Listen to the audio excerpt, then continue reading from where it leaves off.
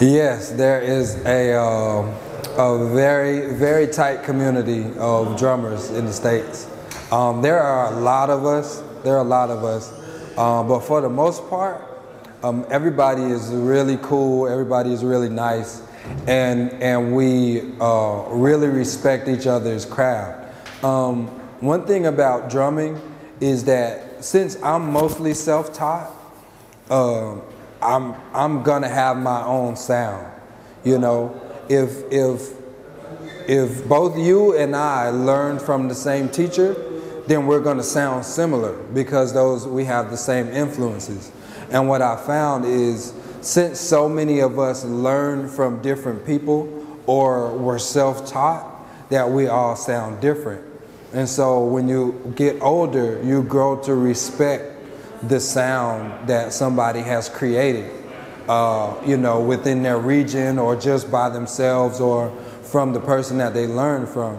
And you end up respecting their art form of drums because it's different than yours. It's still good, you're still good, and it has nothing to do with the other, but it's just different. So you respect it, and there's just a mutual respect and love for drums and each person's approach to drums.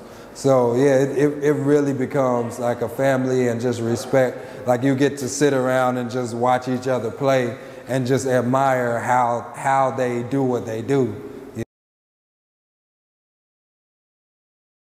Oh, yeah, so what I play is Tama Star Classic, Babinga drums, the best drums ever. I play Sabian cymbals, and I play Remo drum heads, Pentec and Roland electronics, and I am a proud new artist for Vic Firth drumsticks. So shout out to everybody who is supporting me and supporting the tours that I'm on. Thank you for all your support and all your love. I'm working on a few projects. I can't really speak on them right now, but just keep a lookout on my website, whoismikep.com, and keep a lookout on me on Twitter at whoismikep, and on Facebook, Facebook/MikeyMillions. I will definitely be keeping everybody posted on what's coming from Mikey Millions and Who is Mike P. And thank you for everything.